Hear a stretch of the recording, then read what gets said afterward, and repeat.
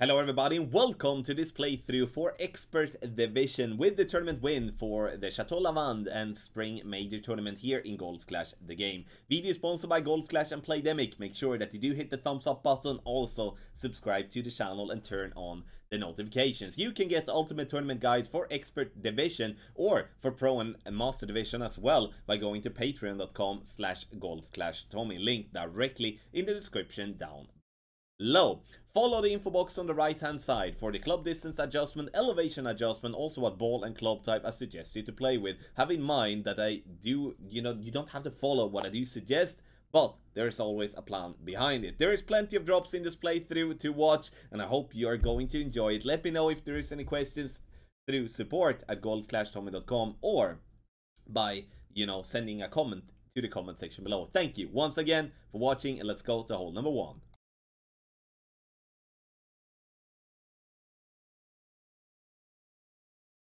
For hole number 1, we do have some headwind, and this is going to be a tough drive. We need to be very, very cautious from not hitting a bad grade right. We're using 3 bars of left spin, 6 bars of top spin, aiming for the ball guideline to go center down the fairway, starting at the plus 10-yard mark with Apocalypse level 5 plus. If you do play with Apocalypse level 4, you need to start at absolute max. Adjust maximum distance plus 10, and you can see that I go 1.5 ring into overpower, and I will apply the double. So I will play 3 rings of overpower, and I think that is a very easy rule to remember, that the amount of rings that you do go into overpower, you're going to double that, and that is the amount of overpower you're going to use. Left side of the ball, just outside the adjustment ring to the left. And make sure to hit perfect, because if you do hit a great right, you can see how close I am to the rough, and if I would be hitting a worse great right than what I did, which we can do, then I would 100% be into the rough. Not to say that you will lose the birdie by going into the rough, but you will lose a good opportunity for an eagle.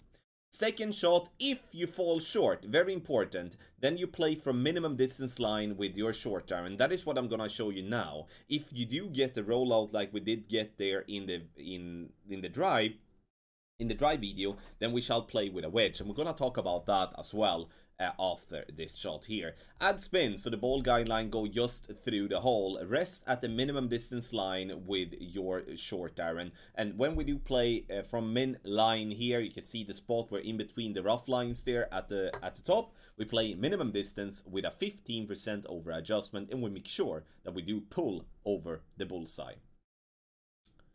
2.1 rings is what I'm adjusting here, and then we're going to try to hit perfect. Perfect ball, nicely, and you can see here this one drops right at pin for a beautiful eagle on hole number 1 with the short iron. But we're gonna take a look at what to do with the wedge. So we're going to change here, we're going to change the elevation and club distance most definitely. So we're gonna remove the min distance, we're gonna remove the 15%, and we're going to make that 25 instead. And we're going to go and change the club to an Endbringer, or for that matter, a rapier is a possibility to do so. So let's take a look at the wedge and what to do. Because when we do play with a wedge, we do need to go with more elevation. And now we do have a wedge. You can see here we're very close to maximum distance. Max distance is just above the fringe. So I will go ahead and play this one max plus 25 in terms of elevation.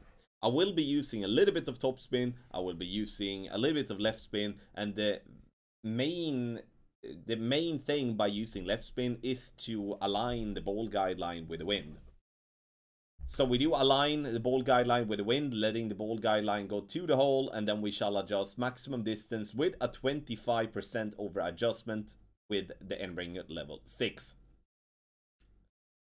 Do adjust the 9.5 rings that I'm supposed to do, or like 9.4, and then we shall hit perfect. Unfortunately, I don't do that. I hit a pretty bad great right in this case, and that great right will make me miss. Obviously, a perfect would have been dropping, and this is just a way to display the wedge towards the pin. So here you have hole number 1 covered from every of situation that can happen. Either a short iron from minimum distance, or you play a wedge from pretty much maximum distance of your club here on hole number 1.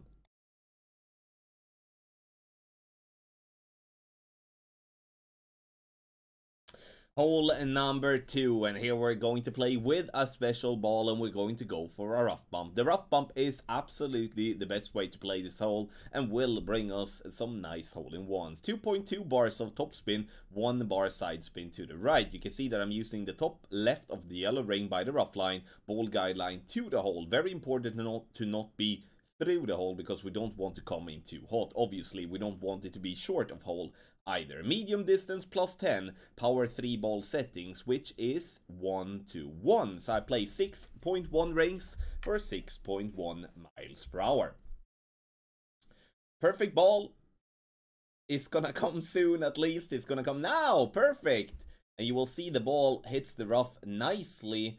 And we do get this ball to roll right at pin for a beautiful hole-in-one on hole number 2. You can play with different balls here, but I do believe that using a Wind 5 ball will definitely increase the chances to replicate this shot over and over again. So, nice hole-in-one on hole number 2.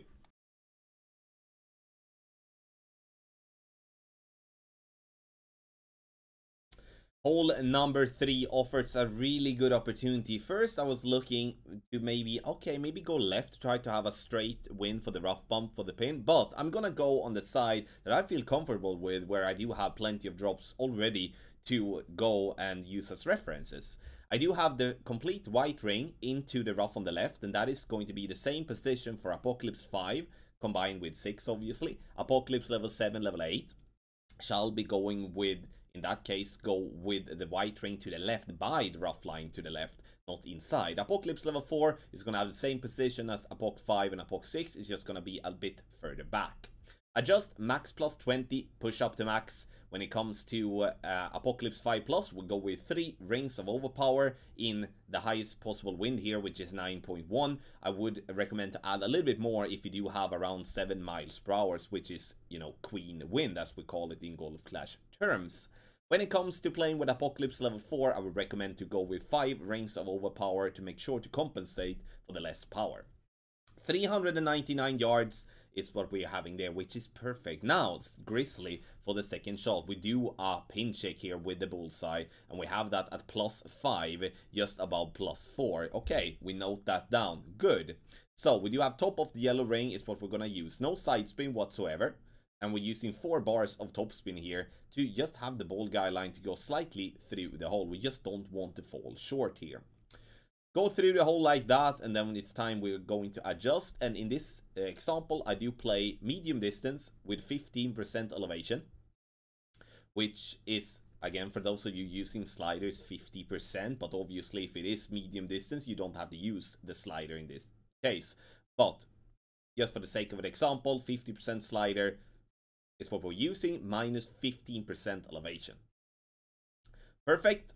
And we see the ball hits the rough very nicely, and we roll and get that one just to swirl in on the left side of the cup, which means that we truly just need 0.1 less on that adjustment, which would be 48% slider instead of the 50% slider that we did use. So 48% slider based on a pin check that is plus 5 with Grizzly level 8, and that's the same with level 7, obviously, as it has the same power. When it comes to Grizzly level 9, that would be the same adjustment, but it would be at plus 2 as it has 3 yards extra in power. So have that in mind. Very good chance, in my opinion, to get a drop on hole number 3.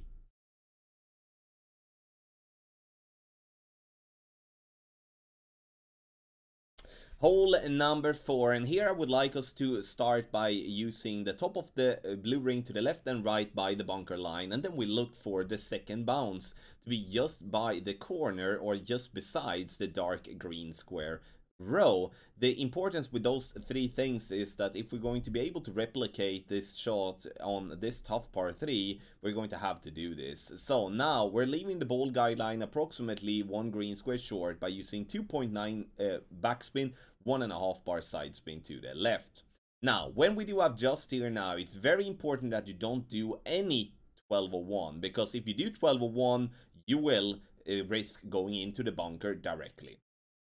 Maximum distance with a 40% over adjustment is what we're doing, and we are adding an 11.59 pull angle to our shot. Unfortunately, I do hit a great left, but looking at how this ball is coming in here now, it comes in lovely. It's just that we come in left side of the cup. There is a very nice and consistent roll coming in from right to left, and that is something that we should be taking advantage of, in my opinion. So once again, we play max plus 40. We make sure that we do have an 11.59 pull angle, and make sure that we, by any means, not using any 1201 whatsoever. Max plus 40, power 3 ball numbers to be correct. Win 4 ball is suggested. You can obviously use a win 5 ball as well, but it's not going to be necessary to do so. You can also go with a kingmaker. This is by the par 3s that we're going to play for the Chateau Lavande in the qualifying round. This is the toughest one to drop.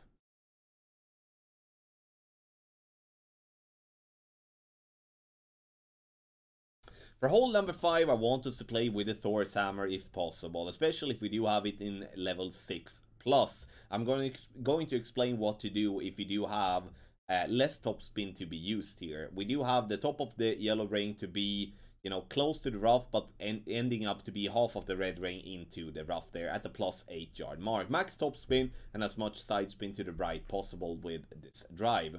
Adjustment, maximum distance plus 10. Unfortunately, I do hit a great right, but I would say like this: if you do not have the topspin that we do have on the Thor's Hammer, I would recommend to move more right. The reason I want you to move more right is because the less topspin we're having, the further away from the minimum distance line with our long iron we are going to be. So that's why we need to move more right. As you know, we're gonna shoot to the right, we need to get closer towards the green. But if we make the drive as we're doing there, we're gonna be in minimum distance of our club, which is definitely a very good thing. I would recommend obviously to go with a common short iron like the Runner to make sure that we can rest at the minimum distance line. This becomes a bit tricky for us as we do have the Thorn and it just changes over there all the time. Spin to pin with backspin, no side spin whatsoever, and here I would like us to play minimum distance with a 15% over adjustment from minimum distance line. You may be wondering what to do if we are not in minimum distance line. Then I would recommend to push up from min distance. I would recommend to push up approximately 10 to 15 rings to find a firm spot or like a more flat spot on the fairway and adjust from there, and then base that on obviously a slider percentage in the end. We bounce on the fairway and we get that ball to miss on the left with a great left, which makes sense. A perfect would have been very close, or if so dropped for us there. So if we can rest at minimum distance line, that's what we're gonna do. If not, we go rings from min and adjust from there with our Grizzly, trying to attack the pin here in hole number 5.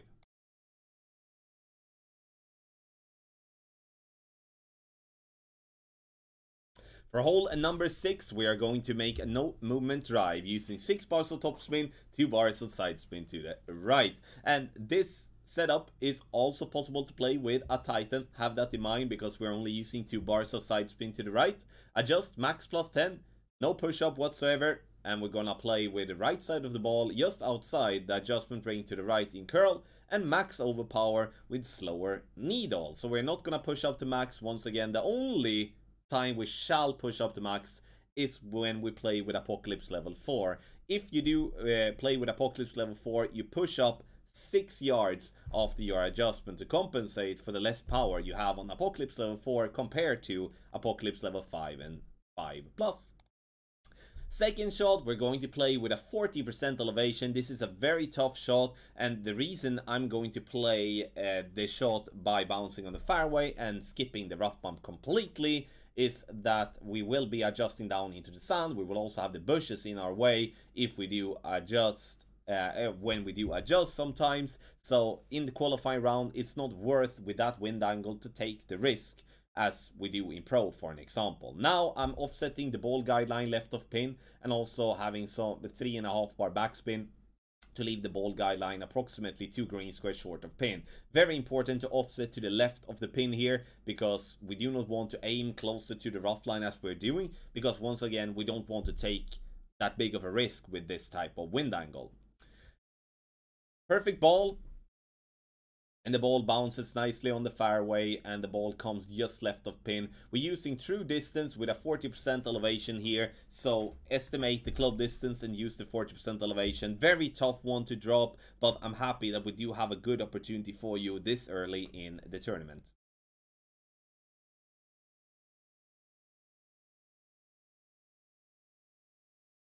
For hole number 7, it is recommended to play with a power 2 or power 3 wind 5 ball. 3.8 bars of backspin. We are looking to have the green / inner ring to be bottom of it by the bunker line, with the ball guideline short but pointing to the hole.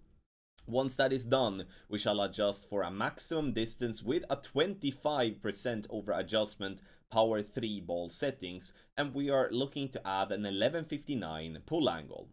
So the thing here with this shot is that we do get ourselves a very good opportunity to get a drop, but it is a technical adjustment, so be very careful when you do adjust. Also make sure that you are centered without any accidental overpower. If you do have some accidental overpower, you risk getting a flyer, which means that you will miss the rough and roll into the rough on the back. Centered, bounce into the rough, right at pin for a lovely hole-in-one here on hole number 7. Can you play with a win 4 ball or win 3 ball? Absolutely, you can do that, but the stronger wind you have, the more the wind is going to push the ball in the air, and therefore I do feel that the win 5 ball is the best, but as a backup, a win 4 isn't bad. But make sure that you do have power 2 at minimum when you play with a sniper level 10. If you play with a sniper level 9, you need to go up and play with a power 3 ball, just to make sure that you're otherwise gonna go in between clubs. If you for some reason play with a sniper level 8,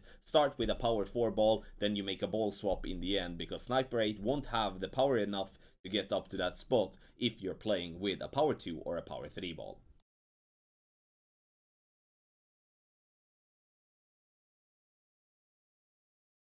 Tough wind on hole number 8, where I'm going to start with the rock level 9. 4 bars of topspin, 3 bars of side spin to the left, starting at the plus 10 yard mark. Playing with the rock level 8, you start at plus 11. Playing with the rock level 7, you start at absolute max distance. Adjustment is going to be maximum distance with a 25% over adjustment, and we're gonna do the max plus 25, and then we shall not go with any curl whatsoever here. The plan here is to get the ball up to around 315 to 320 yards. So we're getting the ball up to 318, which is absolutely perfect. Now, the problem with the second shot is the elevation difference that is going to be based on the different type of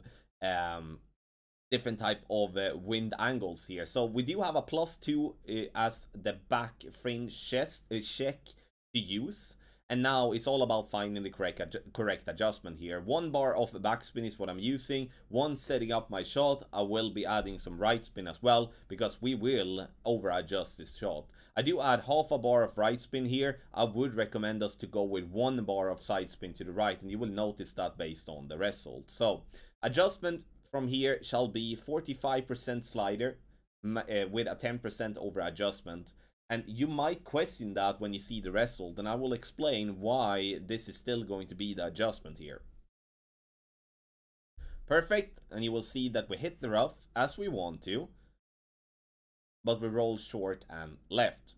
First and foremost, we do need to have that 1 bar side spin to the right. Second of all, we need to reduce a little bit of backspin to let the ball guideline go through the hole. So I would recommend 0.8 bars of backspin instead. The reason I don't want to change the adjustment is because I do hit the rough where I actually aim, which is going to be easier to keep the adjustment and then change the spin to get the outcome that we're looking for. So go 1 bar of backspin. Aim for the ball guideline to go through the hole with the top of the yellow ring by the edge of the rough. Once that is done, you change to 0.8 bars of backspin and 1 bar of side spin to the right. So you do a 2-step when it comes to the spin. And then you adjust based on the frame check at the back. +2 equals 45% slider, 10% elevation. Technical, but has to be done on this hole, because this wind is not favorable into attacking that pin in that way. But if we can just do that two-step with the spin, I believe us we're gonna have a fun time on hole 8.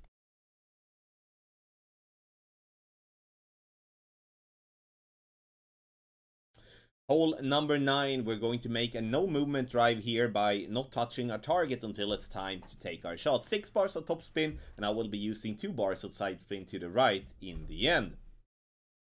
So I will be adjusting for maximum distance plus 10, and then we will push up to max.